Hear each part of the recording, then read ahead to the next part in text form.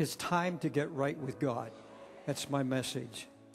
But my calling this morning is a watchman. And I'm telling you now what I believe the Holy Spirit is saying.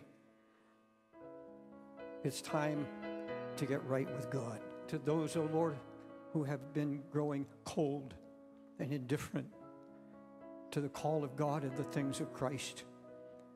I don't know who this is for. But Lord, I'm going to speak to those who know they're sinners, to those who are backslidden. Do not harden your heart. And he said that's what Israel did, and that is what many have done all these times. And the Lord says in the last day, he said the door is still open. Don't you harden your heart. Israel hardened their heart, the Bible says, in a day of provocation, in a time when they believed that God no longer answered their prayers, in a time of deep affliction, in a time of trouble. The Bible says they hardened their heart because they couldn't see any evidence of God answering their prayer. I hear people say, I can get right with God anytime I choose. I'll know the time.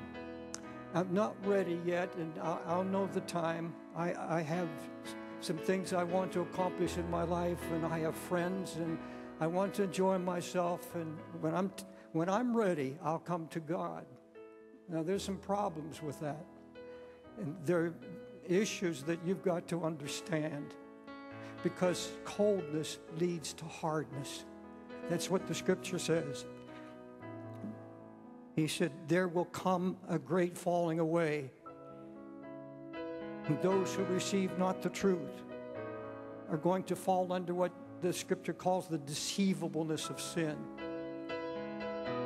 And the Scripture says, those who receive not the love of the truth will fall into the deceivableness of sin. There is no God, let's party. There's no God, have fun. We've come from that. Jesus loves you.